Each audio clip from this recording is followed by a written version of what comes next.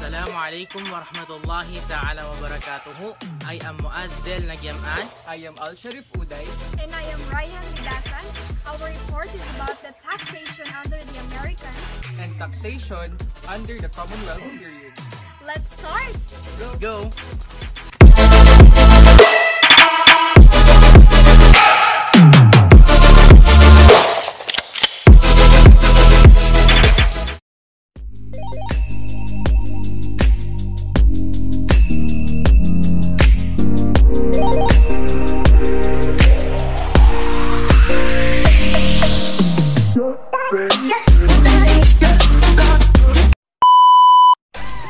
Assalamualaikum. Today, I am going to discuss the taxation under the Americans. But before that, I will give you a brief explanation about what taxation is. Did you know that one of the reasons why does the government exists is because of taxes? We can finance our governmental activities through revenues, and by that, it is important on our part to know the origin and the nature of our taxation system here in the Philippines. Now, what is taxation? Taxation refers to a compulsory or coercive money collection by levying authority, usually a government. It is also a means by which government finance their expenditure by imposing charges on its citizens and corporate entities. When we say compulsory or coercive, it is required by a law or rule. It is not voluntary nor optional. In other words, taxation is the practice of a government collecting money from its citizens to pay for public services. Meaning, kung walang taxation, there would be no public libraries, parks, bridges, schools, etc. The revenues or yung pera na galing sa tax, yun yung ginagamit to pay for our doctors, teachers, soldiers, and other government officials and personnel, as well as for building hospitals, schools, roads, and other infrastructure like what I have said earlier. Now let's proceed to the taxation under the Americans. The Americans who acquired the Philippines aim to make the economy self-sufficient, an economy that is independent or able to function without the help or support from other countries. In order for them to do that, they run the government with the smallest possible sum of revenue and create surplus in the budget. From 1898 to 1903, the Americans followed the system of taxation ng Spaniards pero minodify lang nila. Nagkaroon ng few changes kasi masyadong naging mataas or overwhelming yung pag-tax ng Spaniards sa Filipinos before. Kaya sinasabing during the Spanish period, the poor farmers were heavily burdened because of the taxation system, while yung mga mayayaman naman were being less burdened by it. Kaya rin nila minodify is because the taxation system that was introduced by the Spaniards were outdated na and regressive.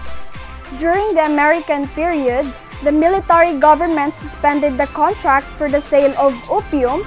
Opium is a kind of drug. It is used as narcotic, and in medicine naman, ginagamit siya as an analgesic or painkiller. Second one is lottery. Lottery is a form of gambling. And the third one is the mint charges for coinage of money.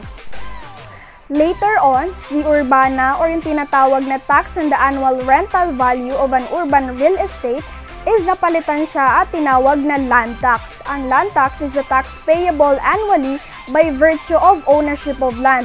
Nung naging land tax na siya is levied o ipinapataw na siya both sa rural and the urban real estate. Ang Americans ang nag-introduce ng taxes regarding sa land and agriculture pero nahirapan silang gawin yon because the problem with land tax was that the land titling in the rural areas was very disorderly. Masyado siyang magulo kaya nahirapan silang sukatin yung mga lupa sa rural areas kasi nagkaroon din ng resistance yung mga tao sa Americans. Tax evasion was prevalent especially among the elites. So sa panahon ng mga Amerikano, laganap ang tax evasion kung saan ine-evade ng mga mayayaman yung taxes nila. Tinatakasan nila yung mga taxes sa dapat nilang bayaran. Ano nga ba ang tax evasion? Tax evasion is an illegal activity wherein yung isang tao or taxpayer avoids paying his or her taxes. And evasion of taxes are generally subject to criminal charges and substantial penalties. In short, pwede kang makulong if you intentionally avoid paying your taxes. The Internal Revenue Law of 1904 was passed as a reaction to the problem of collecting land tax, and it prescribed 10 major sources of revenue. Number 1. License taxes on firms dealing in alcoholic beverages and tobacco. Number 2. Excise taxes on alcoholic beverages and tobacco products. Number 3. Taxes on banks and bankers. Number 4. Document stamp taxes. Number 5. The cedula. Number 6. Taxes on insurance and insurance companies. Number 7. Taxes on forest products. Number 8.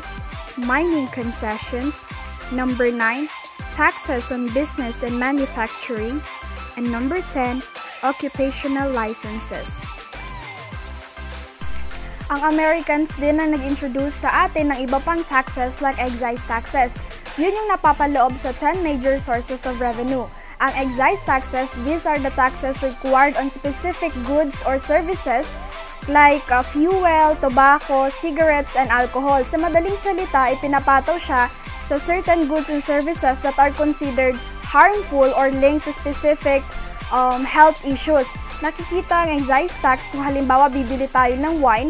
Ang excise tax ng wine dito sa Pilipinas is 50 pesos. For other fermented liquor naman, including the beer, ang excise tax niya is 35 pesos.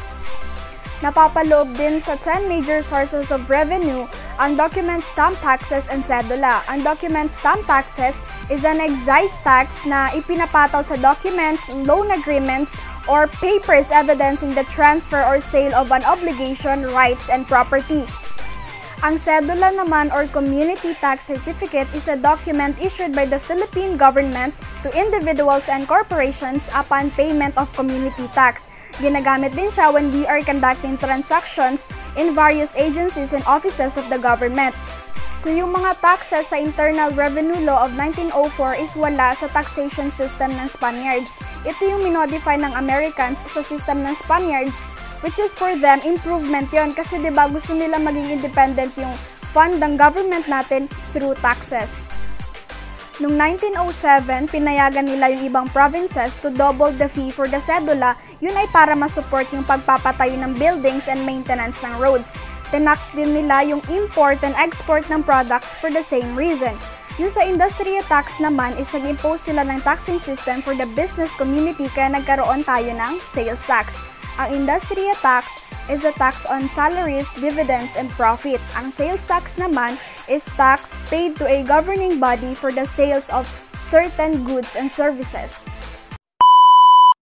Hello everyone, I'll be discussing to you the continuation of the topic taxation under the Americans, and I will giving you the introductory for the taxations under the Commonwealth period. Noong 1913 na ipasa ang Underwood-Simmons Tariff Act na nagresulta sa pagkabawas ng kita ng pamahalaan. Ang buwis na naipataw sa pag-export o paglabas ng mga produkto gaya ng asukal, tabako, abaka at kopra ay tumaas. Sa paglipas ng panahon, ang pamahalaan ay naghanap ng iba't ibang paraan o pagkakakitaan ng buwis, ngunit ito ay hindi pa rin sapat para maiangat o maibalik sa dati ang kita nito. Now let's proceed to the topic taxation under the Commonwealth period. But before that, let's define what Commonwealth is. Did you know that Commonwealth is an independent country or community, especially a democratic republic? It is also a traditional English term for a political community founded for the common good. And for other resources, the noun Commonwealth stands for public welfare, general good, or advantage. Upon the entry of the Commonwealth era or the Commonwealth period, the taxation in the Philippines became more firm and just. Moreover, other forms of taxes were increased, like the income tax rates, surtax rate on net incomes, and other corporation taxes. The government also removed the system on cedula taxes. Noong 1939, ang government ng Commonwealth ay gumawa ng National Internal Revenue Code, at ito ang mga sumusunod na major changes sa bagong tax system. Number 1, the normal tax of 3% and the surtax on income was replaced by a single tax at a progressive rate. Number 2, personal exemptions were reduced.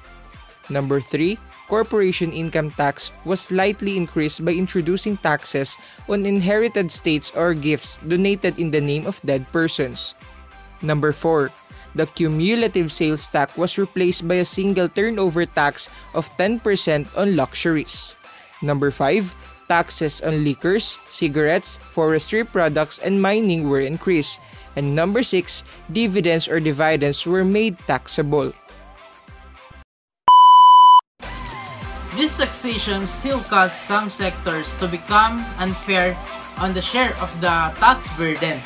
So in short, hindi nito pinadali ang buhay ng mga tao. Rather, mas binigyan nito ng opportunity ang iba to take advantage sa mga lower class as they manage to maneuver the situation for their benefits. Therefore, the tax system that introduced by the Americans remained unfair.